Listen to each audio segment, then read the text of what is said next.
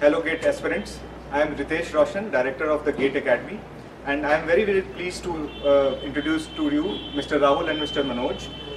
Rahul happens to be our classroom student for mechanical in Jayanagar branch in Bangalore, and he has topped GATE 2018 in XE, that is Engineering Sciences. So many congratulations, Rahul. Thank you, sir. And also incidentally, Mr. Manoj has got rank 2, and he is also from our classroom student at Bangalore Jayanagar branch for mechanical. So many congratulations to you as well, Manoj. So I would like to know from you guys that what made you join the GATE Academy? Actually, what happened? So I would like to share my experience. I was in 4th semester when I received a mail from the GATE Academy saying that there is a HOD nomination through which I'm nominated to which. So I initially thought that it is some spam or advertisement kind of mail, and I was about to reject it. But after I asked my HOD and then came back, I got to know about GATE and GATE Academy, before which I didn't have any idea regarding even GATE exam. So from then on we started looking as to what is GATE and what GATE Academy does, and then we tried to join here, and I suggested Rahul also to join, and that's how we both joined the institute. So why did you join, Rahul? So for Manoj, for our viewers, I would like to tell that we run a scheme called HOD nominations, where we give opportunities to HODs of colleges and renowned colleges to nominate few students whom we sponsor partly and fully depending upon their ranks in the college. So we give this opportunity so that GATE is made popular amongst students, and I'm very glad that you came to know about GATE exam through us, and you actually made rank 2. And by the way, also for all the viewers, I would like to also add that both of them are freshers, right? So they have not dropped any year, they have not taken a break to attempt GATE, they have not wasted any time. They are freshers, they are still in their fourth year of engineering college, and they have still topped GATE. So many congratulations again. Thank you, sir. Yeah. So Rahul, for Manoj, the reasons are clear that he received a mail. Why did you thought of taking up GATE and joining the GATE Academy? Manoj was my classmate in engineering, and he told me that he's actually surprised to get such a mail, and he was excited to join GATE coaching. And since he was my classmate, I thought it is a good idea to join coaching and target for GATE exam, because I did not know anything about GATE exam before receiving this update. And so since he was my classmate, and it would be a good learning experience, learning together, so that was how I joined GATE Academy. Perfect. So now after you joined GATE Academy, you went to the classes. So what was your first experience like? Yeah, so the first experience was with Reginald sir. He taught us mathematics, and that we studied under him has brought immense pleasure to us.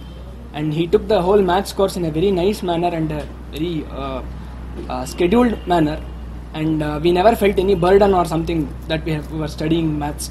Although we were studying a lot of concepts for the first time, his methodology was very nice, and that gave a very nice impression of the GATE Academy to us. But you usually study mathematics during your engineering course as well. So what was different in what was being taught by the GATE Academy professors? So especially Reginald sir taught us maths in a very clear manner. He actually gave an impression that he is very well versed with the subject. The very fact that he teaches clearly shows that he is very confident, and we get an impression that we can follow him and we can actually excel in the subject. So if I have to ask more about what has been your experience with the GATE Academy, what would be the strong points which you would like to present, that why did you like GATE Academy, and what all things we contributed to your success? Yeah, definitely. We had a whole lot of professors from different IITs and IISc who were very well versed with each of the subjects they were handling, and some of them were in fact better with 2 or more subjects. We were struggling to even study one subject, and that's a very nice point in the GATE Academy. And all teachers are very cooperative, and they are very conversant with the students. That's what we liked about. And the most important thing I think is that all the teachers are previous GATE toppers or GATE rankers. So they have experienced writing GATE exam, and they have a real experience of what difficulties the students face. So it is very beneficial that actual previous GATE candidates are teaching GATE aspirants. So basically you are saying that do they also, apart from teaching, do they also help students in other manners? Yes, certainly, of course, in guiding as to what textbooks we must refer, and where we have to stress upon and where we must not go too deep into. We mustn't do research too much before the GATE exam. We have to stress upon certain topics, and if we didn't understand this topic, we have to just keep it away for a while and then go with all other topics, and then we have to come back. All these intricacies of each subject were taught to us from these teachers. And teachers take personal interest in the benefit of students, and they see that student is benefited by to the best extent using their experience and knowledge. So Rahul, while you were studying in the GATE Academy, you also mentioned me that there was a lot of pressure from the college itself, right? So why there was a pressure? It's why did you feel so much of pressure while preparing for GATE? Actually, just attending classes will not prove anything, because it is on the students to go home and do their homework, their part of the study. Teachers can just impart their knowledge and make us inspired, but it is the students who actually study and put their hard work so that they can achieve. Correct. So that is why it was more on the students and hence on me also to do my part of study before I attend each class. So that was why I felt it is quite jam-packed to do my part. So was there a push from GATE Academy faculties also to do some homework or something, or they were just coming to the classroom and teaching? Yes, certainly. They were expecting us to do our homework part, go back and study whatever was there, and they also used to give us weekly targets or something like that, which will help us, go in a step-by-step manner towards the goal of completing the whole course. So in that way, teachers have been very scheduled and very disciplined in that manner. So Rahul, you have got rank 1 and Manoj, you have got rank 2 in GATE 2018. Now I would also like you to share some tips with the future GATE aspirants, right? So what should they do, what should they not do? So I would like to start from, say, the last month of preparation. So if I am a GATE aspirant and my GATE exam is 1 month down the line, I have only 1 month left. So what should ideally I should be doing during the last month of my preparation? So definitely we have to take mock tests. These mock tests give us an experience of how the actual GATE environment will be. So we must, as much possible, try to recreate the situation whatever is there in the actual GATE exam. That will help us a lot. So what did you do to recreate the situation? What was your actual experience, Rahul? So the GATE exam schedule was announced, and I came to know that my exam was on 3rd February in the morning session from 9 a.m. to 12 p.m. So I saw that I took all the mock exams from 9 a.m. to 12 p.m. so that I am adjusted to the time span, and the sleep cycle is adjusted to that, so that I remain fresh in that period from 9 a.m. to 12 p.m. so that I can deliver the best whatever I have studied in GATE exam. And what about, so while you are taking exams, so we have seen that there are certain apps which gives the scientific calculator on your mobile phone. So should the GATE aspirant be using smartphone based applications? We strictly recommend that it is not good to use smartphone applications. You can become conversant with the kind of calculator, but not with the speed. The speeds when we work with the mouse is different from what we work on the smartphone. So it is always better to recreate the actual situation. Correct. So that is why, Rahul, as you have experienced that in GATE Academy mock tests, we provide a scientific calculator for students so that they can actually go through the problems or challenges which every student faces during the GATE exam while moving the cursor and actually typing the numbers. So that has to be done by all the students, that you should not rely on a normal physical scientific calculator. You should be actually using the computer-based scientific calculator in a computer using a mouse. Using mouse, yeah, that's right. And apart from the last month of preparation, Rahul and Manoj, so if you have to tell me as a GATE aspirant that what should I be doing during the last week of my preparation? So I suggest that no candidate should study textbooks in the last week. He has to keep formula sheets ready for all the subjects, and he has to just go through them and just recollect whatever he has studied, and he may take mock tests as well.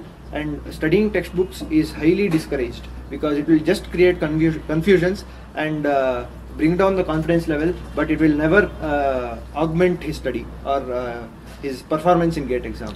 So can you elaborate more on the formula sheet? You mentioned something like formula sheet. Yeah. Okay, so formula sheet has to be prepared as and when the candidate studies a particular subject. When he is studying a subject for the first time, he can make a note of the important points and such things, and then as he solves different problems, he comes across so many pitfalls and where he goes wrong. So those are the points which have to be listed in the formula sheet. So similarly, formula sheet has to be done for all the subjects, so that just referring them will give overall picture of that subject, and that will suffice to refer in the last week. Great. So my 1 month of preparation has happened where I have attempted many mock tests, and that is why we conduct so many mock tests for our GATE aspirants. Apart from that, I would also like to inform my viewers that we also have chapter level and subject level tests, which you guys have already attempted. So we advise these chapter level tests and subject level tests to be taken while I am going through a particular subject, yes. And not to wait till the last moment. Last month should be kept exclusively for the mock tests and such kind of practices. You were also referring to that mock test also helped you to identify strength and weakness areas, yes. And you could. So can you please elaborate more on that, Manoj? So we have to go through the mock tests, and each mock test that we write, we have to document our results. And once we document our results, we have to go through them repeatedly so that we can identify our strengths and weaknesses, the areas of or the topics of strengths and topics of weaknesses, and that gives us a better idea as to where I should emphasize more and where I can be a bit lenient there. Great. So that so now Rahul, who is ranked number 1, and Manoj, who is ranked number 2 in GATE 2018 XE paper, I would like you guys to also advise our students how they should conduct themselves during the first 15 minutes of GATE exam.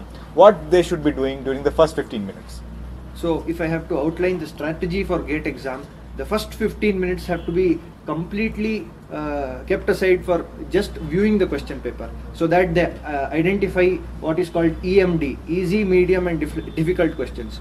So it is expected that the student does 3 iterations, and in the first iteration he attempts only the easy questions, which he is sure that he can do it.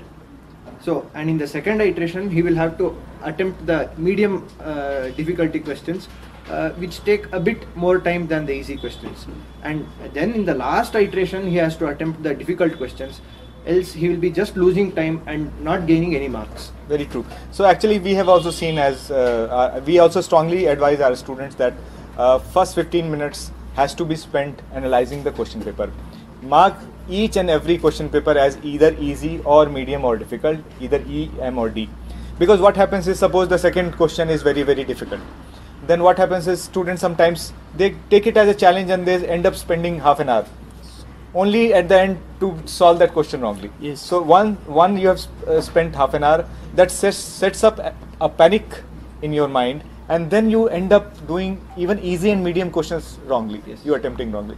So that should be completely avoided. What we should do is, first 15 minutes we should completely devote in analyzing the standard and difficulty level of the question, and then in 3 iterations, as Rahul clearly mentioned. First iteration we have to solve the easy questions, in the second iteration we have to solve the medium questions, and after that, if the time permits, we have to start attempting the difficult questions. So this will ensure that we will not lose marks on very easy questions, Yeah. and which are actually marks giving. Yeah.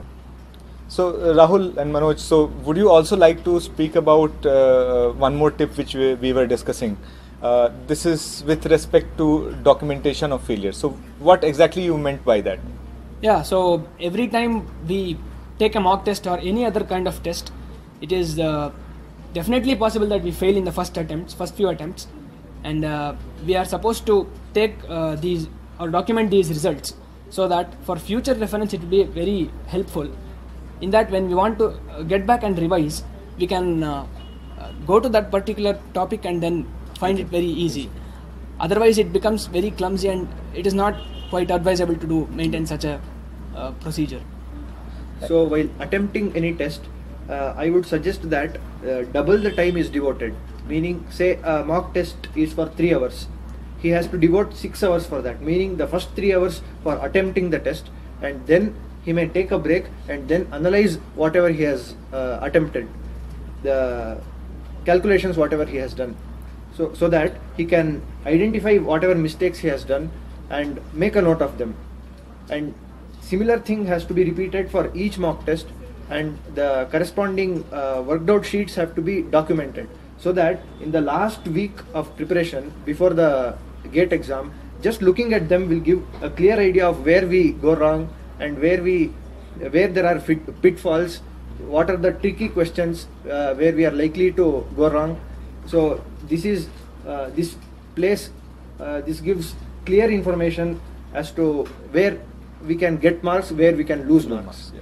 So Rahul, in fact, I would like to also add that it's not only about mock tests. So even while we are attempting questions from our textbooks, even while we are attempting questions from a GATE question bank, so whichever question we have not been able to solve well, and we have not been able to solve in the first attempt, we should mark them, we should leave them, and we should come back to them again. If we are able to solve them again well, otherwise we should again mark them, so that when we are revising the syllabus during the last 2-3 months, at that time we should not be attempting all the questions, right? Yes, we will never have that kind of time. Yes. So, but we must attempt those questions where we failed. True. So we have to, and because if we attempt those questions where we have failed, we will not be failing in those questions in the actual GATE exam, Yes, right? So very we have to, as you rightly said, we have to document our failures. As you rightly said, Manoj, we have to document our failures so that these failures are not repeated during the actual GATE exam. And hence it is advisable to take many mock tests, and even before that previous GATE papers, so that previous GATE papers, when we work out that, we will get a clear picture of what the pattern of questions is, and after that when we go to mock tests, we'll come to know what are the new type of questions which can appear. So after taking each previous GATE paper and each mock test, documenting them will go hand in hand in a student's success. I would also like Rahul and Manoj to advise our students that how a particular student should study while he is gaining concepts. So I am talking about the initial 5-6 months when he is focused on gaining the concepts, right? So whether he should go too deep into the subject, or whether he should just give a cursory look to the concept, what balance he should strike, whether should he get into the depth of the subject completely? No, not really. What is expected of a student initially is to just get bare understanding of the topics and then quickly go to the problem solving part. So when he solves a problem, he comes across various problems, various difficulties, and that is when he understands the topics clearly. So spending too much of time just studying is just a waste of time, and he will not be gaining much. Is there any other view you have, Manoj, on this? Yeah, certainly. Whenever we get into a topic, it is usually a tendency that we get deviated from the topic, or we get too deep into the topic, and that much of research before the GATE is not required. So research can be kept after GATE. So certainly we can just get so deep as much as we can gain from it, and then start solving problems quickly, so that we can get a picture of what the GATE questions expect from us. Great. So as Manoj has rightly said, that we have to be research scientists after GATE, not before, right? So what he is advising is that, on a lighter note, so what he is advising is that while we are studying a particular theory, we have to obviously study it well, but it doesn't mean that we start doing research on that particular topic. What is much more important is that after studying the theory, we should quickly go to the questions and revise and start attempting those questions, because while going through the questions, our concepts are more cleared. Yes. Right. And that is why in our textbooks, which we provide to all the GATE Academy students, we have kept sizable numerous questions, various difficulty level at the end of each topic, so that students can start attempting those questions, and the theory which he has studied becomes more and more clear. And apart from that, we also have chapter tests and subject level tests, which students are supposed to attempt before he gets to the new subject to teach. Yeah. And it is our experience that whenever we solve problems, lot of our doubts which come in the beginning will get clarified in the future. Yes. So it's always good to have patience and keep solving lot of problems so as to get a feeling of the subject. Just getting stuck in one part will just waste time, and it will never help us understand concepts. So, Rahul, it was really a pleasure to speak to you, and I would like you to say some final words to our future GATE aspirants. Would you like to give them summarize and give them the tips which you have already spoken? Yeah. Sure. When any GATE aspirant starts studying a subject, he should ensure that he is not going too deep into any concept, and he sees that he first gets a first level of understanding and quickly goes into problem solving, and he gains much more understanding of the concepts while he solves problems. And after completing each section or each subject, it is advisable that he takes section tests. Section tests are available in the GATE online portal, GATE Academy online portal. So it is advisable he takes the section tests seriously after each subject, and then he makes a note of all the failures there, so that documenting the failures will help him in not committing the same mistakes in the GATE exam. And Manoj, what would be your final words to the GATE aspirants, how they should conduct themselves? Okay, so during the last month or during the last few months of preparation, I would suggest that people take lot of mock tests in which you can identify the questions, and again, as Rahul said, with respect to section tests, you have to again do the documents of failures again and analyze all those things. And in the last week, it is always better to keep ourselves light and take not too much of tests in the last week, or no need to study too much in the last week. Just keep relaxed and you can do the formula sheet. The formula sheet must be done while reading itself, but the revision has to be done in the last few months, and multiple revisions of the formula sheet has to be done. That will ensure that you remember the formula very easily.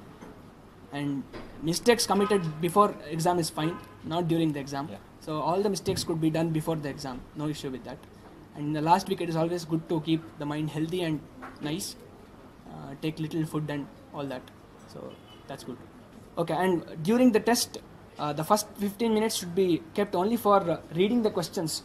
The first 15 minutes you have to use for reading questions, and mentally you have to mark what questions are easy, what questions are moderate, and what questions are difficult. And the strategy is to do all the 2 marks question first and then the 1 mark, followed by first easy questions and then moderate ones, finally followed by the most tough ones if time permits.